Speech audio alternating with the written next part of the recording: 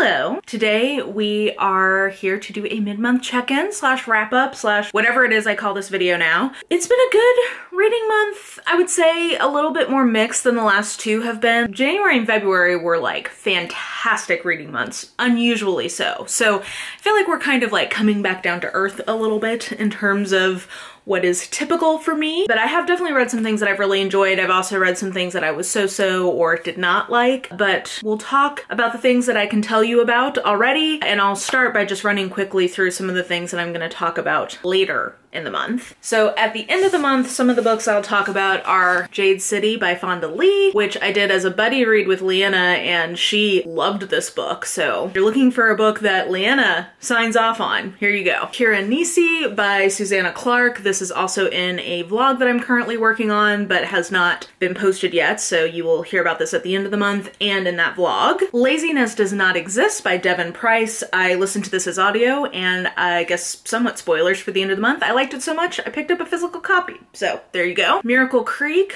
which wasn't my favorite. I had some mixed feelings about this and what I think of as some ableism in it, but I'll talk more about that at the end of the month. And it was also in my Cats Pick My TBR vlog. And Death and the Dancing Footman by Nio Marsh, which is in the vlog that I'm currently working on, but I'll talk more about this at the end of the month. Broken record there. And the only other one that I will talk more about at the end of the month is Storm Echo by Nalini Singh, because I've already read my arc, and I guess maybe we'll start there. I had been waiting to do my Last Guard reread until I had my Storm Echo arc, so last weekend, that was pretty much my weekend. I reread Last Guard and recorded the podcast, and then I read Storm Echo and recorded the podcast. So this, upon reread, I still stick with my 4-star, really good. I feel like season 2 of Psy Changeling is much more consistent in its quality now that I've done the reread slash catch up. In terms of most of them, I really like. So anyway, that was a thrill, and the podcast for this will be coming tomorrow? Is that right? Possibly. When did my last one go up? The days are becoming all run together, so I can't even remember when my own podcast is coming out. Yeah. Okay, the last one came out on the 7th, so yes, the next one would come out on the 21st, which is tomorrow, right? Yeah. This podcast will be up tomorrow. And then we can talk about some books that I've already read that I'm not going to talk about more later. Let's start with the two that I don't have in physical form. So first of all, I read Set on You by Amy Lee. This comes out in May, I believe, and it is a romantic comedy that actually is paced like a romantic comedy, which I find to be somewhat unusual at this point. I think actually very frequently romantic comedies are sort of sold as a rom-com, but when you get into them, what it really just means is that it's not a super dark romance, so it's not necessarily truly comedic, and it doesn't necessarily have the sort of structure that I associate with what is called, at least in movies, rom-coms. This one I think actually really does have that kind of structure and kind of plot setup, so I thought that was really cool. I find that that is pretty hard to come by. I did personally find it funny. Humor is always very subjective, so your mileage is going to vary there. Basically, the setup is that we have a fitness influencer who is our main character. She is plus size, but she does all of her content of like stuff in the gym, and a hot new guy comes to the gym and he takes her machine when she's going to get a towel or something, and he won't give it back to her. And so they have sort of like a gym rivalry that grows from that. Then lo and behold, he ends up at a family event because his grandpa is marrying her grandma. Also, just like it's a hate to love kind of situation. Also, I guess sort of a fake incest since they're technically going to be related. I just thought that this one was really fun and really competent. I think this is a debut, and if so, I think it's a really impressive debut. And while I don't know that it was like my favorite book ever, so I don't think I would put it a 4.5 or a 5. I don't really have a ton of critiques. I will say at the beginning, there's an author's note that gives some pretty good context in terms of fat phobia, body positivity stuff. And so if you don't want, that's like a lot of the thematic content of the book, and a lot of the conflict ultimately ends up revolving around that. So if that's something you just don't want to read about, totally understandable. And I appreciate that there is that author's note giving you some context of what she was trying to do, but also giving you some just like content warnings about what's going on. So all that to say, that was a new author for me, but I would definitely read something else from her, and was kind of a little bit of a surprise in terms of, I guess I could have put it as a surprise, in terms of how truly it followed that sort of plot structure, which I find is often not the case. The other one I don't have in physical form is Heir to Love by Mink, which I really have basically nothing to tell you about. Like, I don't really have anything to say about this. It's a mafia romance.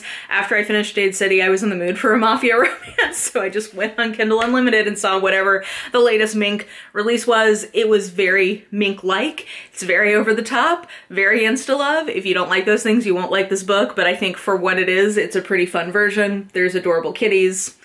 What else could I want from a Kindle Unlimited mafia romance, honestly? And then in terms of books I have in physical form, I guess all three of these are in my Cats Pick My TBR vlog. So if you want like a lot of thoughts about them, you can go look there. Oh, by the way, thank you for the feedback. In my last wrap up, I asked you guys if it was annoying for me constantly like referring to different videos, and the overwhelming feedback was that you find it helpful, like the repetition is actually kind of nice, or some people were like, I just don't care, like whatever, it's fine. So I appreciate that feedback, so I'm gonna give myself permission to not feel bad that I'm being repetitious or annoying because I'm referring you elsewhere. I will just mention that this was the winner of that vlog in terms of what book I liked best, somewhat in a surprise. That vlog did not go the direction I thought in terms of my feelings about the books, but this was just a really fun, again, pretty insta-love kind of historical romance setup, a little bit of, I guess, a marriage of convenience trope, and it was just lovely. And I love Eloisa James's writing. She's rarely a miss for me. Daughter of the Deep was fun, but a little disappointing. This is definitely my least favorite Uncle Rick book I've read to date, just because I felt like it was too short. What is in here is great and really fun and really engaging. If you like the 20,000 Leagues Under the Sea type story, property, whatever, I think you will enjoy this. I really liked some of the things this was doing thematically, but I just felt like it did not have enough time to really breathe fully as I would have liked. But this is definitely super fun and worth seeking out if you enjoy Uncle Rick, or if you want his take on a more sci-fi kind of story. And then All Her Little Secrets by Wanda Morris. The writing is super good. We'll definitely look for more from this author. I think the plot went a little bonkers in the last quarter or so I'm not sure that it totally came together as a book, but I think it was fun. It was worth reading, at least in my opinion, and I can see that a lot of people will enjoy the main character, and I would definitely look for more from this author. This was very intriguing in terms of me looking for more from an author. Similarly, I guess, I would definitely look for more from this author, N.G. Peltier. This was the first book I've read from her. You will see this again and see more about it in my vlog that is gonna go up on Wednesday, so FYI there. I don't think I loved this the way that I know some people did. Like Jess, I know Jess Owens, she was one who really pushed this. I know she absolutely loved this. I don't know that I fully connected with it in that way, but this is just lovely. It's lovely people, there's baking, there's an adorable kitty. It's kind of a hate to love, but sort of also like we grew up together and kind of, you know, have a past there. And there's a really fun friend group in this, really good family dynamic and friend dynamic stuff. So yeah, I mean, I just think that this is super fun, super lovely. If you come to romance for just something very sweet, but with the sexy times, then I think that this is a great book to seek out. Yeah, I mean, I enjoyed this, would recommend. B+, not like an all-time favorite romance, and I don't know that it's like super memorable to me, but I had a very lovely time reading it while I was in it. I think that's everything I can tell you about what I've read so far. So in terms of what I'm currently reading, I am currently reading Darkfire by Ruby Dixon, which is the finale in her apocalyptic dragon series that she's had going. And I started in it and it was just so dark, and I think she's like had a hard time finishing that series because of just the state of the world. I think she started it well before the pandemic. I think that the series had potential to go on longer, but I think she is ready to be done with it. And reading this, I'm like, I do understand why.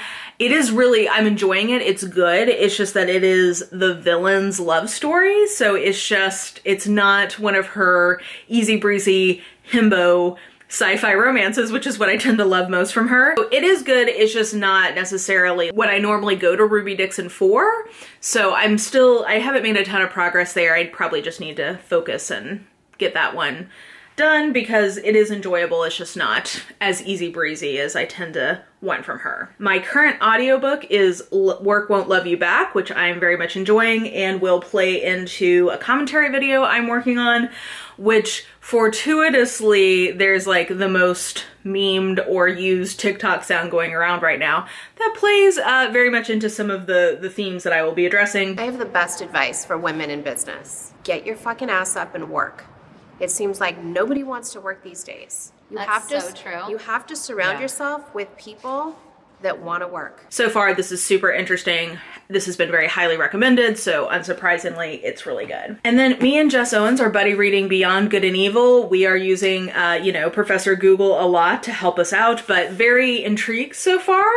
He's kind of like, he's pretty sassy in some places. I don't know that I've ever read a full, have I? No, I've never read a full book from Nietzsche before. I've read like excerpts of different books of his, so it's kind of exciting to just get a full argument. It's intriguing. We're hoping to do a live show once we're both done with it and talk about it, so you can look for that. And then am I technically reading in progress on anything else? I don't think so. Okay, so what I might read next, or what I'm going to read next, I'm going to read The Empress of Salt and Fortune by Nevo for a vlog, and I'm going to read American Heretic. Well, I'm likely gonna read this.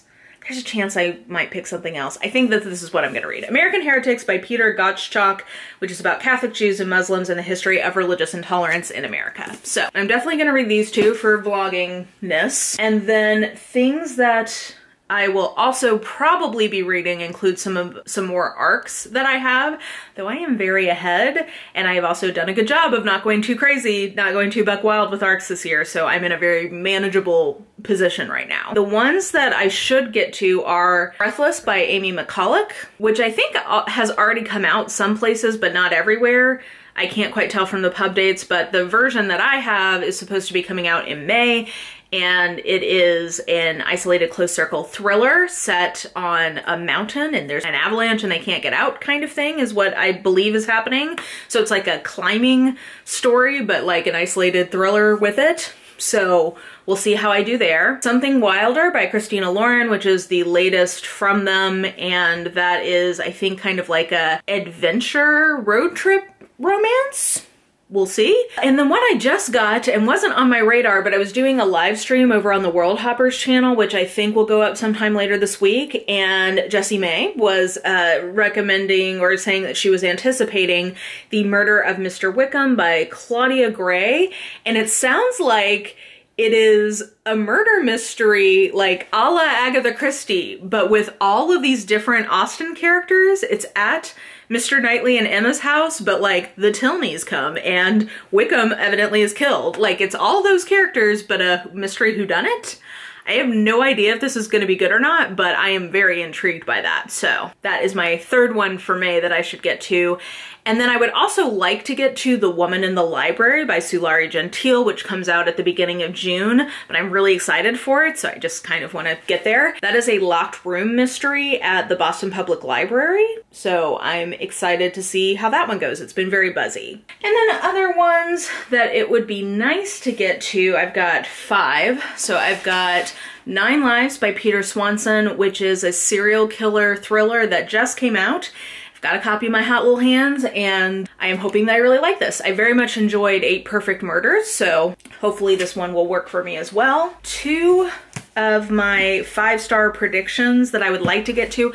I am trying to get through the rest of my current 5-star predictions because I have a vlogging project with 5-star predictions that I want to do hopefully in April, and I would feel guilty if I didn't get through some more of my 5-star predictions before then. So maybe that's what I'll try to do at the end, at least these 2, and then maybe also one more so that I feel good about having a fresh batch. That sounds like a plan. Empire of Sand by Tasha Suri, which is a fantasy romance that I've had, that I know a lot of my friends have really loved. And then A Good Girl's Guide to Murder by Holly Jackson, which is a YA mystery thriller set at a boarding school, I think, that I've also heard great things about. So hopefully those 2 5-star picks prediction wise. And then a physical arc I need to get to for April still that I'm excited about is The Wedding Crasher by Mia Sosa. This is a fake dating at a wedding trope, and it is the sequel to The Worst Best Man, which I really enjoyed. And then I would also like to read Flamebringer by L. Catherine White so that we can just close out this trilogy, and also just because I do enjoy this series a lot. I like this world and I'm looking forward to this. So hopefully that will all happen. And I think that's honestly probably plenty to get me through the rest of the month. So those are what I've read, what I'm currently reading, and what I might read next. Let me know how your reading month is going. Let me know what you thought of any of the books that I talked about. And yeah, I think that will do it for me. So if you enjoyed this video, please like, subscribe, follow me on the social medias if you are so inclined. I have all that information listed in the description box below, and I think that will do it. I hope you're having an absolutely lovely day today, and I will just talk to you soon. Bye!